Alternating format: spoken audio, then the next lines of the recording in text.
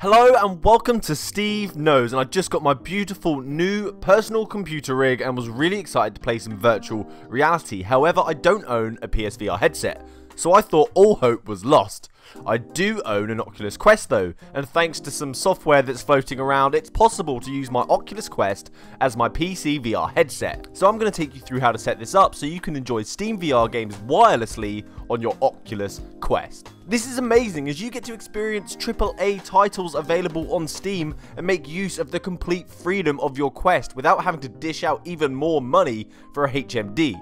So in this video, I will state now that I am assuming that you've got SideQuest already and have gone through that setup. If you have not, I'll put the other video at the end of this one and timestamp it in the description for you. This will take you through how to set up SideQuest step by step, which is incredibly useful to learn so you can sideload Crisis VR, T for God, Pavlov, all of these amazing titles that we're just going crazy about at the moment. So some overview about what's happening here just before we start. ALVR on your computer is going to act as a server running SteamVR. This then connects to your headset running a ALVR client. So let's begin. Step 1, you want to visit the ALVR GitHub on your computer. Go to Google, type in ALVR GitHub and search. It should be the first option on this list. Go to Releases, select the latest version, which here is the Alpha 5, uncollapse the assets. You want the zip file that will contain the server-side scripts and application you need to make this happen. You don't need the APK if you're using SideQuest, as it's available for an easy install already in the VR app section of it. If you are not using SideQuest, download the APK also, but I do recommend the SideQuest method as it takes a lot of the stress away, especially if you're not computer savvy or you're just lazy like me. I've put a timestamp below for the SideQuest install and the ADB install if you don't want to use SideQuest. It's a previous video, but to prevent you from clicking all over the place, I've just popped it at the end of this one. Files downloaded, we now need to install SteamVR. If you haven't done that, open up Steam, go to Library, change the search to Tools, and look for SteamVR and install that puppy. If you haven't used SteamVR before and to get ALVR to work for some reason, you need to open up SteamVR at least once before. So open up SteamVR once it's freshly installed and then close it again. Open up SideQuest and connect your headset with any cable you have available to plug into your headset. If you only have the USB-C cable that came with your headset, you'll need a USB-C port on your computer. If you don't have that, I do have a couple of nice aluminium converters here. Just let me know if you want them and leave a comment saying gimme. So now in SideQuest, go to VR apps and run the install on ALVR. If you're using the ADB method, you'll need to run the ADB module, which I showed at the end of the previous video, running those terminal commands to install the APK on the headset. It is timestamped here for you for reference. It's a terminal command, something like ADB, and then the path to the APK file. Once ALVR is installed on your headset, head to the Library tab, head to Unknown Sources, run the ALVR application from within your headset, and leave this app running. I recommend putting tape over the sensor to keep the app live, or you can just rest the headset on top of your head to keep it going. This application is now listening via the Wi-Fi for our server connection, which we will run now. So head to where you downloaded the ALVR zip file, likely in your downloads folder, and extract everything inside of it. Click inside this extracted directory, open the ALVR application called ALVR. You may get a warning about unknown sources, accept it and also approve any firewall access it requires. This may not work if your firewall is blocking the connection, so please check it's not enabled or whitelist the connection in your firewall. If you're using third-party security as well like I did, you need to disable that because it overrides the Windows settings. Once the ALVR application loads up, go to the About page and install the required drivers. It only takes a few seconds. Depending on your internet connectivity, you may also need to edit the video settings to enable a good stream. If you have a bad Wi-Fi connection, lower the specifications on this page to ensure that you have a more seamless experience. If you have a great connection, go crazy, increase them. You should now see your Quest visible to this application. Select it and hit connect. This should launch SteamVR and start streaming it to your headset. Put on your headset and you should be in a SteamVR hub. From here you can access your Steam library and select any VR games you want to play. You may be really short though when this loads, so press the menu button, go to the settings and calibrate the environment.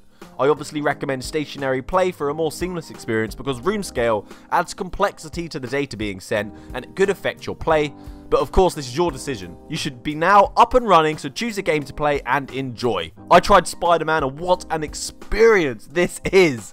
I hope that helps you guys. Any issues, leave a comment and I'll try and address them so you can also enjoy PCVR on the Oculus Quest headsets. So thanks for watching. Steve knows. Happy gaming. Good day.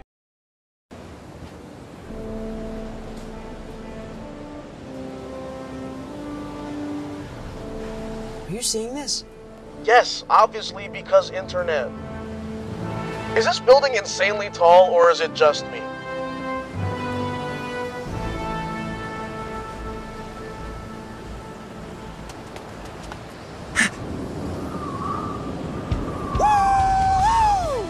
Quick, web that building!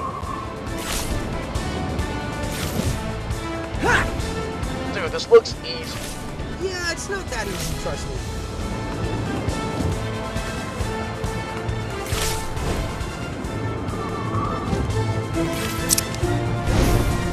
This is awesome.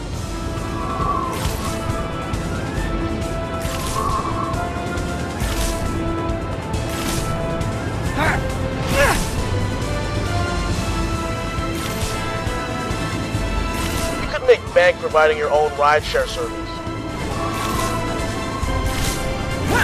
The first thing you want to do is install the SideQuest application. I'll put a link in the description, or you can Google SideQuest Expanse GitHub.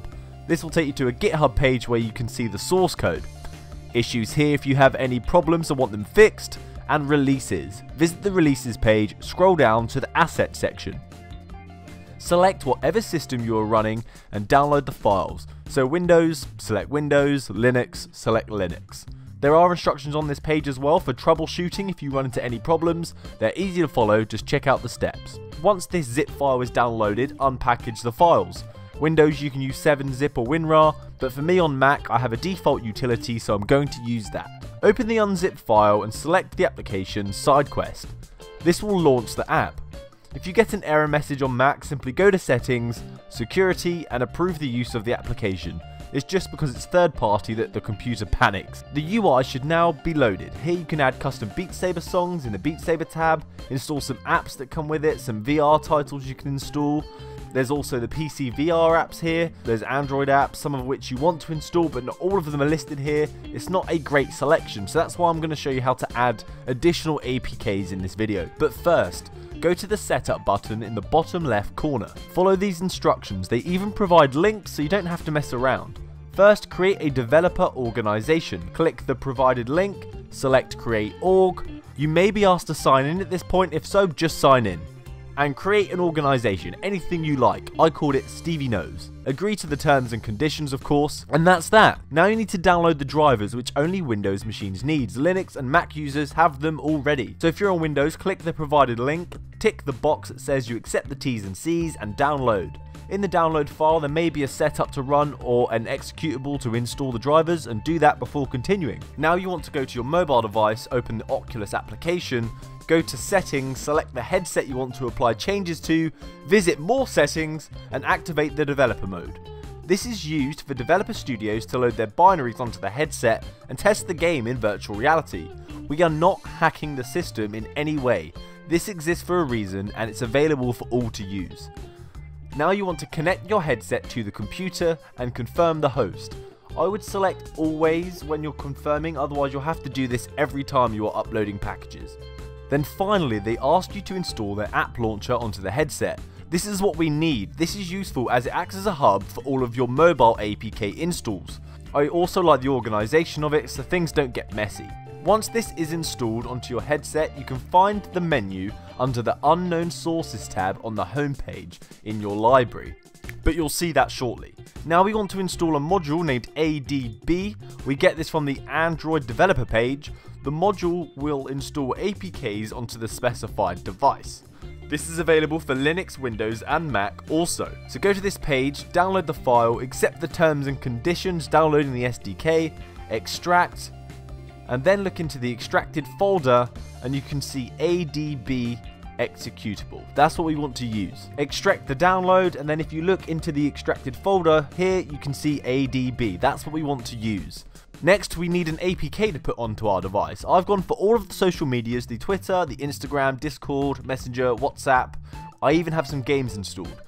You can literally Google for the APK that you want, just type in like Twitter Android app and you can find it. Once downloaded, you want to open the terminal, go to where you have downloaded the ADB, where you've extracted that file. In my case, it's in the downloads folder.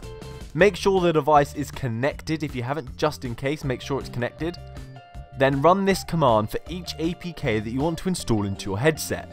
First, the path to the ADB module that you want to use, which in my case is .download/platform-tool/ADB. Then install, then -R. Then you want to put in the path to where the APK you're trying to install lives. Hit enter, it will do its business, and that's it. Repeat this for any application you want to stick onto the headset, whether it be a mobile app or a VR application. If you wanted to stick a game onto the headset that is a virtual reality APK, you can also do this via this process, but the game won't appear under the Expanse application. It will be on its own under the unknown source menu, just like Minecraft is here.